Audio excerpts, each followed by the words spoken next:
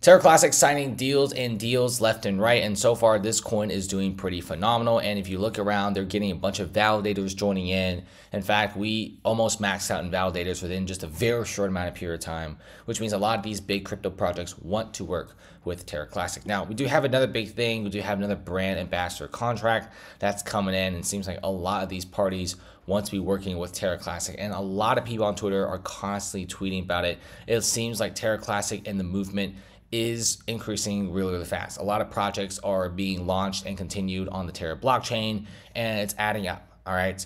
And I get it. The rest of the crypto market is pretty terrible. But remember, Terra Classic in the past week or so has dropped less than some of the biggest coins in the world. So I got to give it some credit here. All right. And so far, Terra Classic is one of the coins out there in the market that I really, truly feel that will be doing really well. Remember, this coin is heavily backed up by Binance themselves, which has also released its spreadsheet and reserves, showing that they mostly consider themselves to be stable investors.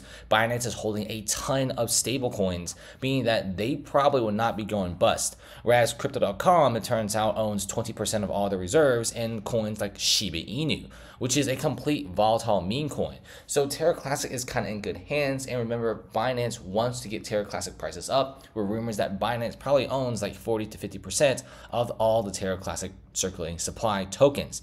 Or else they wouldn't be trying to burn and trying to get Terra prices up so hard.